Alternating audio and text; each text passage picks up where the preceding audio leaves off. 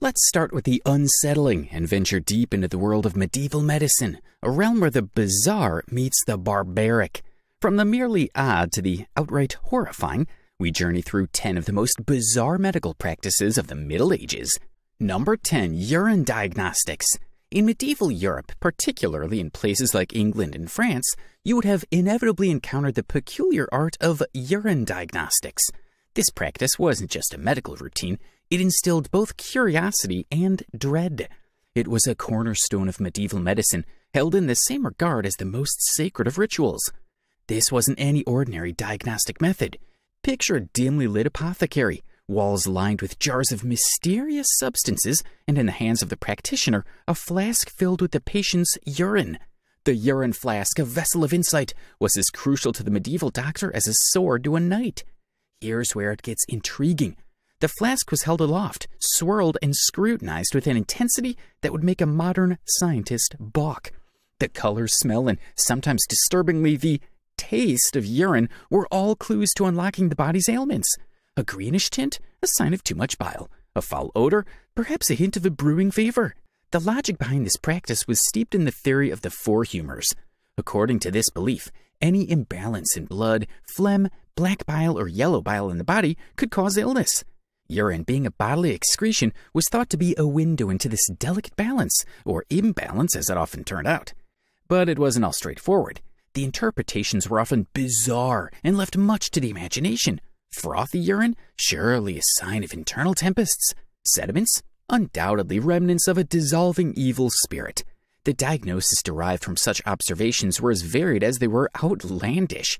As we look back through the annals of history, urine diagnostics stands out as a dark and misguided art. A practice that combined equal parts superstition and pseudoscience, it reflects an era where the line between medicine and myth was blurred.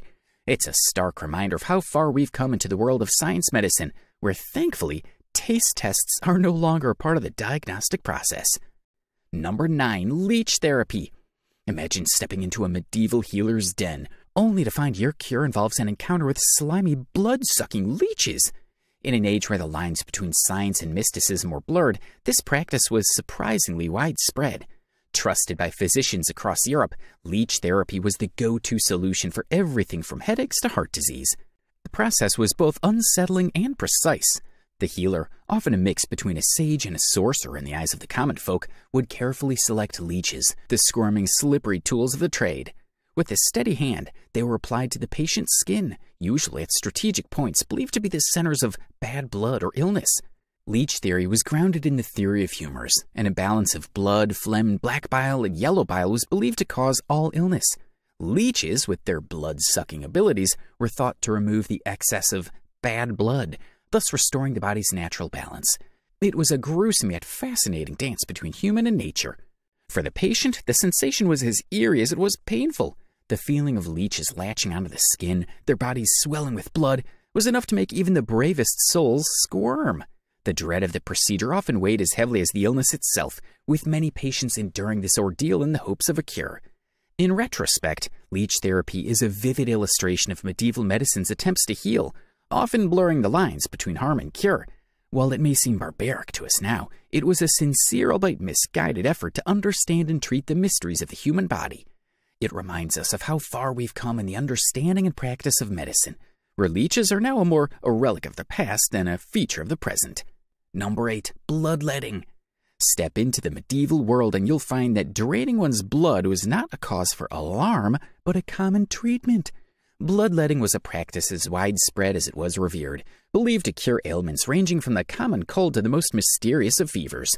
In the hands of a barber surgeon, equipped with an array of sharp lancets and leeches, the procedure of bloodletting was both an art and a science. With practiced precision, these practitioners would cut into a patient's vein, allowing the bad blood to drain out, often into a measured bowl, making the quantity of blood lost. This practice was deeply rooted in the belief of balancing the four humors: blood, phlegm, black bile, and yellow bile. It was thought that most illnesses were caused by an excess of blood, leading to an imbalance in these humors. Thus, by removing blood, the body's natural balance could supposedly be restored. For patients, bloodletting was a harrowing experience, fraught with both fear and hope. The sight of blood draining from one's body, the feeling of growing weakness, and the barber surgeon's solemn demeanor often made the procedure as psychologically taxing as it was physically. Patients clung to the hope that this loss of blood would be their gain in health. Today, bloodletting is seen as a reminder of our medical past, a practice that straddled the line between harm and healing. It stands as a stark example of medieval medicine's rudimentary understanding of the human body and disease. A practice once considered essential, now a testament to the evolution of medical science and our continued quest for understanding the complexities of human health. Number 7. Mandrake root anesthesia. In the medieval era, if you needed surgery, your anesthetic might come from the ground, not a vial. Mandrake root, with its human-like shape and mystical reputation, was the anesthetic of choice. This peculiar plant was as famous for its use in potions and witchcraft as it was in medicine. Administering mandrake root was a task shrouded in ritual and danger. The root, which was believed to scream when pulled from the earth, was ground into a powder and mixed into various concoctions. Patients would consume or inhale these mixtures, leading them into a deep, often hallucinogenic sleep, dulling their senses to the pain of surgery. Mandrake's use was steeped in a blend of folklore and early medical theory. It was thought to have mystical properties, capable of numbing pain and inducing sleep. The root's human-like form only added to its mystique, with many believing it had special powers over the body and mind. For patients, the experience of mandrake anesthesia was akin to stepping into the unknown. The sensations of falling into a deep, unnatural sleep, coupled with vivid dreams and hallucinations, made the experience as terrifying as the ailment itself. The fear of never waking up or losing one's mind was a real concern for those undergoing the procedure. Mandrake root anesthesia stands as a fascinating example of medieval medicine's intersection with folklore and early pharmacology. It highlights the lengths to which humanity has gone to find relief from pain, often treading the fine line between healing and harm. This practice, rooted in both myth and necessity, serves as a reminder of our perpetual journey to understand and alleviate human suffering, sometimes in the most unusual of ways. Number 6. Mummy powder. In the Middle Ages, the line between medicine and the macabre was often blurred, and nowhere is this more evident than in the use of mummy powder. This wasn't the plot of a horror story, but a real remedy sought after across Europe.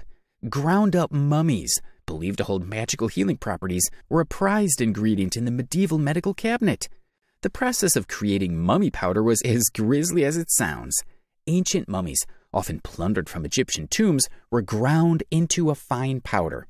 This powder was then mixed into potions, salves, and even ingested directly. It was hailed as a cure-all, believed to heal everything from wounds to internal ailments. The fascination with mummy powder stemmed from a blend of the era's fascination with ancient civilizations and a deep-seated belief in the supernatural. Mummies, with their mysterious preservation and connection to the afterlife, were thought to possess powerful healing and protective qualities. For patients, the use of mummy powder was a testament to their desperation for a cure. The thought of consuming a potion made from ancient remains was both awe-inspiring and unsettling. There was a dual fear, the fear of the illness itself and the fear of the unknown, of ingesting something so intimately connected with death. Number 5. Toothworm theory. In the shadowy world of medieval medicine, even toothaches were a source of myth and mystery. The toothworm theory was not just a theory, but a widely accepted explanation for dental pain and decay. Dentists of yore believed that tiny worms, invisible to the eye, burrowed into teeth, causing agony and ruin. Treating toothaches in medieval times was a mix of incantations, rituals, and rudimentary dentistry. The treatments, if they could be called that, ranged from chanting spells to lure the worm out, to applying noxious concoctions to the affected tooth. In more extreme cases, the tooth was simply yanked out, with the hope of removing the offending worm. This bizarre theory was rooted in a time where the lines between magic and medicine were indistinguishable. The toothworm was seen as a living entity, a malevolent creature responsible for dental suffering. It was a belief that transcended cultures, found in texts from Europe to Asia, a testament to the shared human quest to explain the unexplainable. For the medieval sufferer, a toothache was more than just physical pain. It was an encounter with an unseen enemy. The fear of these mystical worms caused as much distress as the dental ailment itself. Society viewed toothaches as battles with a minuscule yet formidable foe lurking within, making every bite and every smile a venture into the unknown. The toothworm theory, in its oddity and simplicity, paints a vivid picture of medieval life and thought. It's a narrative that illustrates how our ancestors grappled with the mysteries of the human body using the limited knowledge and abundant imagination they had. While we may smile at the quaintness of this belief, it's a powerful reminder of the journey of human understanding, a journey that has taken us from fearing mythical creatures in our teeth to exploring the complexities of dental science with precision and clarity. Number 4. Astrology-Based Treatments. In medieval medicine, healing was written in the stars. Physicians turned to celestial bodies, believing their positions and movements influenced human health. It was an era where an ailment could be blamed on a misaligned planet as much as bodily imbalances. Medical decisions, from choosing the right day for surgery to picking herbs, were guided by astrology. The zodiac was as important as the medical text, with doctors consulting star charts alongside their patients, seeking cosmic advice for earthly ailments. This approach to healthcare was mystical yet commonplace. Patients accepted that their well-being was tied to the heavens, viewing diseases as signs of celestial discord. Healing meant realigning one's health with the universe, not just treating the body. Astrology-based treatments highlight a time when the universe's mysteries intertwined with medical practice, showing our ancestors' efforts to harmonize human health with cosmic rhythms. This historical curiosity underscores the evolving journey of medicine, from starry interpretations to evidence-based treatments. Number 3. Animal dung ointments. In an age where antibiotics were centuries away, medieval medicine often took a turn for the unorthodox. Among these, using animal dung in medical treatments stands out for its sheer audacity. This was not just a farmer's old wives' tale, but a widespread practice among healers and physicians. The rationale behind this peculiar treatment was grounded in the belief that animal dung, particularly from certain pure animals like cows or sheep, had healing properties. It was commonly mixed with herbs and applied to wounds, sores, and even used in poultices to treat various ailments. The idea was that the dung would draw out impurities and promote healing. For the medieval patient, being slathered with dung ointments was a test of faith in their physician's wisdom. It was a grim choice between suffering from an ailment or enduring a repulsive treatment. The discomfort and revulsion were often as challenging to overcome as the physical symptoms of their illnesses. Animal dung ointments, while startling to our modern sensibilities, offer a glimpse into the desperate lengths to which medieval medicine would go in the pursuit of healing.